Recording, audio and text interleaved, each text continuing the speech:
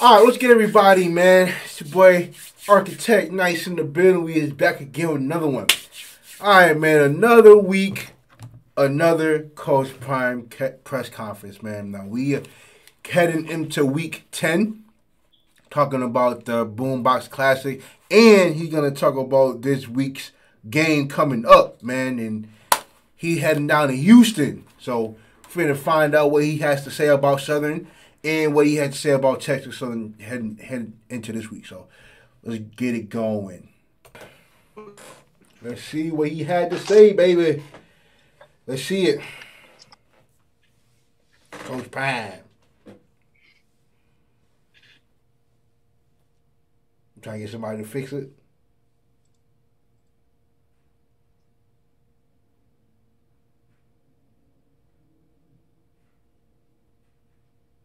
There you go. I'm about to say, what's going on? I need to see the people. How you doing? Good morning, Coach. How you doing, guys? Morning, Coach. Sorry, I'm a little tardy. I'm in the middle of a shoot, but you guys come first. You have priority, and I apologize. I hope everyone's doing fine. Let me get to business. We had first of all, I don't really condone Halloween, but happy to whatever you celebrate today, but it's all good. Okay, we had a wonderful game on Saturday, a day that Jacksonians would never forget, a day that the SWAC would never forget, a day that our people came together as one. When I got up there on that stage and saw the cheerleaders from Southern and so many people from Southern there and our people from JSU, it was phenomenal. It wasn't just a black thing. It was a white, black, Hispanic thing, Asian thing. It was just a thing. And I'm so elated. First of all, God gave us grace. Gave us grace because it was supposed to be 90% chance of rain from 3 a.m. all the way through, and God graced us all the way into the second half. So I'm appreciative and I'm thankful because I wanted everyone to see how we could pull together and how the city of Jackson could be a wonderful host city for College Game Day. And we were all of that. I thank you all for your coverage, for your kind words, for the hospitality, for just the love that you showed us. I really appreciate it. Jackson would never forget it. I would never forget it. I was almost in tears when I rode through there on my Aflac cart, seeing this moment and getting up there on stage. Unbelievable. Undarn believable. Went on to the game. Defensively, we played well. I trust our defense so much early in the game. I went for it on fourth down and an opportune place, but then it's time to discuss that kind of stuff. We go over all possibilities throughout the week, and I let them know I would try something like that just to get our offense jump started. But the defense played a great game, shut out as normal. Shut down. Shut them out by blanking them, but they played lights out football. Statistically, I think we reached some wonderful points. I think we're still the number one defense. Can you give them those statistics? Because I want them to hear that. Read them. Some people take that for granted. Yes, number one total defense, number one passing defense, number one scoring defense, first third down, fewest third down conversions allowed, first and fewest first downs allowed. Amen. That's like 4 or 5 things right there. So offensively got off to a slow start. Then we crunked that thing up. We dropped, I think, several passes, which is not indicative of who we are offensively, but we came on with it. Shedeur had some wonderful runs, which is unlike what he normally does. He's a passer, but he can run, but we don't like him to run because there ain't but one Shedeur Sanders. But he did his thing. We got great productivity from our backfield. Our line was ready and going, and they was doing their thing. Special teams played well. I feel they played well. We didn't have to rely on them as much, but the kickoffs, the punts, everybody, special teams did a wonderful job. Great team, well-coached team. They stayed in character, which I love, and we didn't have any nonsense on the field or off the field, which I adore, because we had to put our best foot forward, especially when we were on a national stage. Let's open it up, guys. Good statement, Coach. Good statement. Question goes to Charles Bishop. Good statement. Coach, how you doing this morning? Great, sir. Hey, you covered so much in your opening statement, but I wanted to ask this question in regards, especially the offensive line play. From a perception standpoint, the past 2 weeks, most prognosticators have thought that you were going against a more physical defensive line. But talk a little bit about the offensive line play over the past 2 weeks. Another game where they rushed for over 150 yards. Yeah, I get bothered by that because people always talk about the physicality of the other team. I never hear them talk about the physicality of our team, especially defensively as well as offensively. We have two ways to beat you. You can sit back there and drop 7 if you want to and take Shedeur away, but then you're going to have to deal with the run with your front 4. And we are very, very physical. Our guys get in arguments when we call a timeout because they want the ball ran their way. That's the type of energy and the physicality that our offensive line possess. As I alluded to earlier, we have several backs that can get the job done, and they got the job done. I'm sure we hit our I'm just upset, but I think Mr. Wilkerson had only a couple yards away from getting 100, and I wish I knew that because we'd have made sure he got that because that's another feather in his cap. But those guys work their butts off at practice, and they want to be rewarded in the game, not by the accolades, by coach running our way. That's the verbiage we get when it's on timeout, and I'm proud of that. Sure thing. And let me just say something about that, too, because I'm not going to lie. Going into the Campbell and Southern game, I thought that, those were going to be their 2 biggest tests in terms of what Jackson State was going to face on the defensive line. Because, and especially with Campbell, how big their O-line and D-linemen are, and with the speed and quickness on the defensive line that, along with the strength that Southern has. And Jackson State took care of both of them as if they were nothing. Especially on the D-line with Jordan Lewis and Jason Dumars and Trey Lane. Outside of Trey Lane with him having, a sack and 2 tackles for loss, they primarily did nothing, honestly. They were really, the O-line of Jackson State was really physical. And that's something that they didn't have last year. So Jackson State honestly did a really, really good job with recruiting because it definitely helped them this year. All the problems that they had last year, they don't have them this year. So that's why they have the record that they have. That's why they're undefeated, man. Jackson State is just, man. What can you tell them? I asked about the special teams. Several kickoffs that were touchbacks. You've talked about Alejandro Mata and Sam Johnson as well as a punter. Talk a little bit about the special teams play thus far. Coach Ricard is doing a wonderful job. We not criticize, but we own him the most because he's funny and he's hilarious and he's straight energy and profanity, but it's hilarious. He tries his best not to use profanity to kids. I really don't condone it, but he is so fired up and so into it that he's chosen a group of guys that have sacrificed and they go down there trying to knock something out. I mean, they're doing a great job, but our kickers, it all starts with our kickers, the long snappers. It all starts with those guys. My man Mata gets a lot of the credit, but I'm telling you, all those guys have done a wonderful job. Our special teams have been stepped up 100%, and that's one of the reasons why we're undefeated right now. Yeah, thank you. Mata's been on the money. Question goes to Kendrick Marshall. He's been. Yeah, Coach. In your opening statement, you talked about the scene in Jackson this weekend with game day being there. Mm-hmm.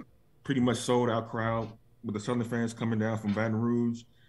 With the attention you guys have gotten this season from the mainstream press and the success you guys have had the last couple of years, especially as you're going undefeated, how do you and your coaching staff keep your kids grounded? Because a lot of teams could see all that and I like that think question. Really better than they are. How do you keep them grounded and not falling for the rat poison, if you will? Well, one thing you got to understand, you guys may not expect the success that we're having, but we do. So when a guy expects get what they expect, it's kind of unthinkable that they could kind of get beside themselves and start thinking too highly of themselves when you already expect that.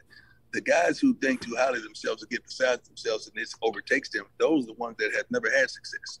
They don't understand what success is. They don't know how to equate success or handle success whatsoever. And we do a good job every morning in the meetings. We give them words and we give them videos. And we give them a whole lot of structure on how things look and how it's supposed to be. They will have 3 words a week that we just hone in on and just feed them that every darn day, accompanied by video, accompanied by a speech, accompanied by some thought process that they got to understand this is really what it is this week. And they already have those 3 words for this week and they're going to be prepared. All right. I like that question that he asked.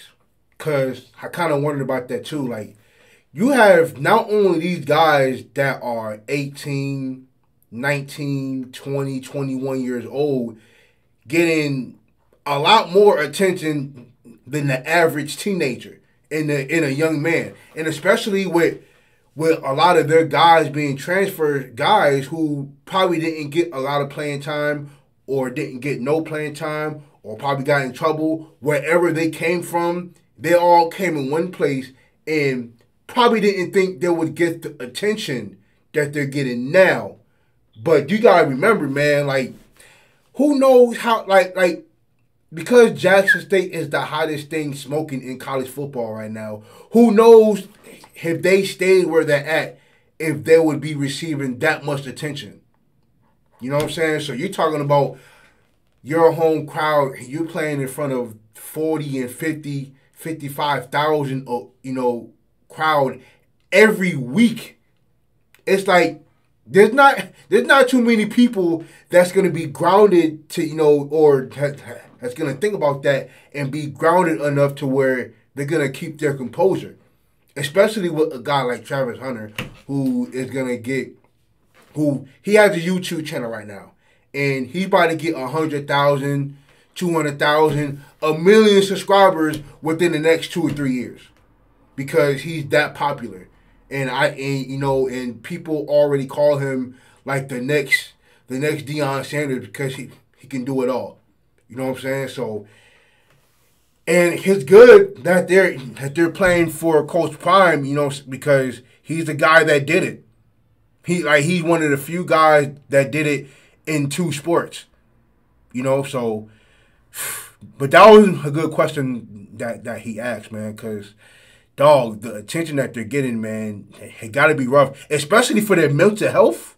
Like, they have to be mentally strong for a kid to have that type of pressure. Because God forbid if they lose a game. If they lose a game at all this year, the amount of beating that they'll take on Twitter or any social media site. You got to think about that too. Quick follow-up to that, Coach. How much does it help you guys that everything you guys do is filmed either by your staff or the school staff, or just like you guys are always out there in the public eye? Mm-hmm. Well, our staff is the school staff. Let's get that straight. So when we're filmed, before I got here, everyone from the HBCU family was talking about lack of attention and lack of focus and lack of visuals. Well, we give them that. But that's the only difference for the quality of living and exposure. Okay, we're going to try our best to step up the quality of living. We give them 3 wonderful meals a day contained with just football only in our own training tape. We created that atmosphere. A lot of the guys are in apartments, a multitude in dorm, and we got to up that. You hear me talking about that all the time, and I'm doing a better job with housing. But other than that, we just got to give them the exposure they desire. We this year we're doing another documentary on Prime Video. Thank you, Sam. You're a good man. I don't care what nobody say about you. You're a good man. Aaron in December, he's telling me. Aaron in December. So they're getting the exposure they desire. And that's why the lights don't blind us. The lights don't affect us. One of the greatest moments of last week, to you, it could have been a multitude of things. To me, it was after the multiple thunderstorms. And we went back out there and there's barely anybody in the stands. It was just like practice for us. We don't give a darn about a hand clap, about a you go boy, about nothing playing in the background. We work like that at practice. So that's what it felt like. It felt like, hey man, I'm not downing Southern by any means. I'm talking about our thought process when nobody's there. That's how we practice. Full speed, a lot of tempo, and we go at it. So I love that moment. All right, Coach, thank you. I appreciate it.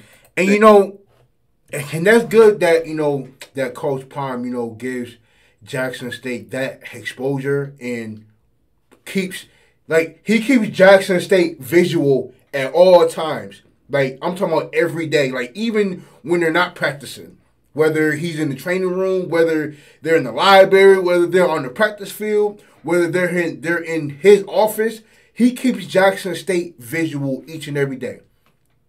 And honestly, if A&T kept themselves that same exposure, I think they would be right where Jackson State is.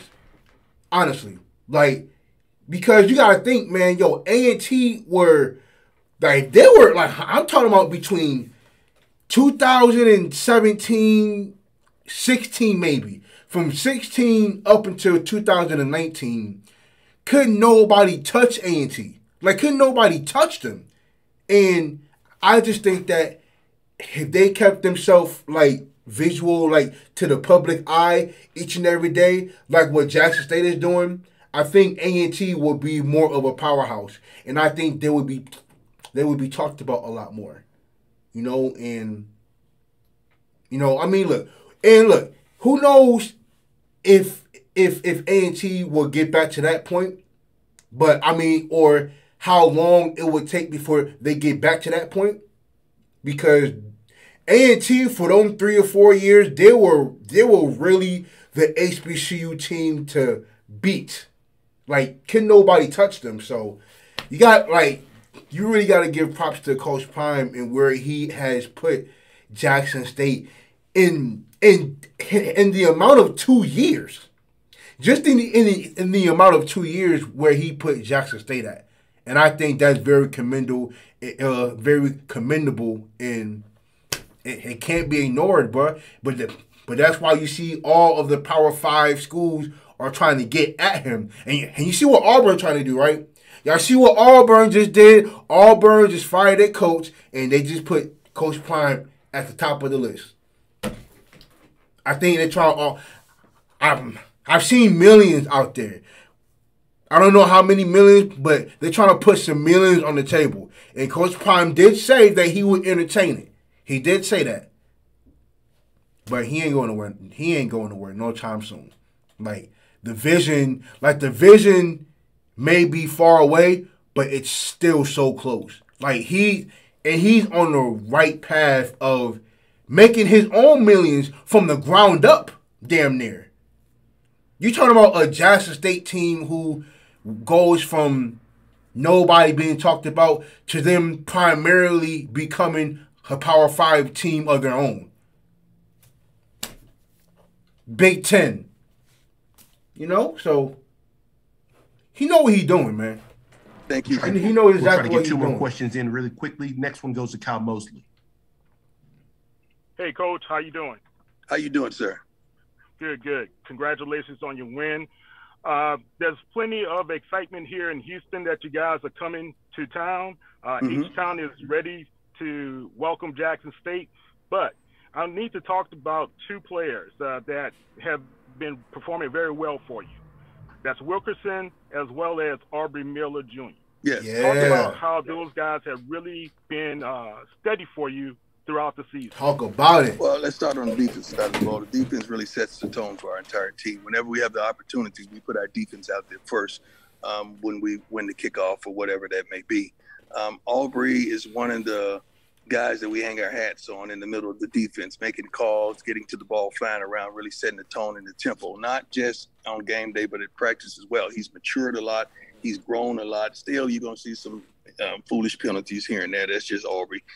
We could deal with that. We're not going to condone that, but we could deal with that. Of course, yeah. But the guy plays his heart out. He goes about his job really professionally and hard. So he's going out there doing what we think he should be doing. On the other side of the ball, to have a running back who's consistent, and I truly mean consistent, with the way he practices, the way he goes about his job, and he's physical. He could run by you, he could run through you, as well as catch the ball out of the backfield. I'm really pleased with those 2 men. They seem like they have the same tenacity, just one being an offensive player and the other being a defensive player. Awesome. See you Saturday. Good luck. Thank you, sir. And that's why the new ad of Wilkerson was so big, and that's why everybody was so high on Jackson State getting him, because look, it was rumored since he left Delaware State that he could have on his way to Jackson State, but he ended up going to West Virginia.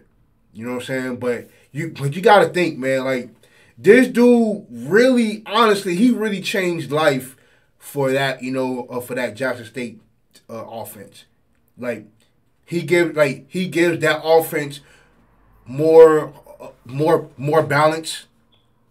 He really compliments the offensive line and how physical they are, with him being physical himself, and he really takes the pressure off of Shedeur Sanders. Like, even though he throws the ball 30 or 40 times, they know that they don't have to throw the ball all the time. Like, even when Shedeur Sanders is off, you can literally count on Wilkerson to get the job done.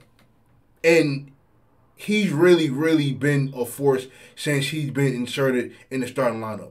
He really, matter of fact, ever since the Tennessee State game, he's really made a mark for this team, man. For real. So shout out to Wilkerson, man, and then Aubrey Miller. You know what I'm saying? Like dude's been a monster. Dude's an NFL prospect. Like he's out of here. He's out of here. Like he's gonna be first team all conference. He's probably top 3 in for SWAC Defensive Player of the Year. He's out of here, man. Ain't nothing you can really say about him. He's out of here, for real. Last question goes to John Bryce. Hey, Coach Prime. Thanks again, as always, for the time to visit with you. John Bryce here from Football Scoop again. Hey, real quickly, you guys are number 5 again in the top 25 in the FCS coaches poll. 3 of the teams in front of you have a single loss. So how much did you wish, or is it something you're already addressing, that your team could be in the FCS playoffs, that's something that you would like to see? I don't wish that. I'm happy with the Celebration Bowl. I'm enthusiastic with the Celebration Bowl. The Celebration Bowl, what they do for us financially is far greater than what the FCS College Bowl game would do for you.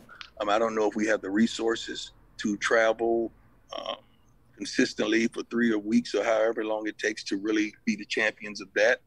Everyone would love to see us play. I would love to see us compete against one of those schools, but financially, I think we're in a much better place at the Celebration Bowl playing in front of our people as well. I'm truly happy and elated. And I don't really get too much on the rankings and all that. Who's doing the rankings? I don't even know who's doing the rankings. Really, I don't. And I've never addressed our team once by saying, guys, guess what? This week we're number 5. I've never done that. And I don't think I ever will.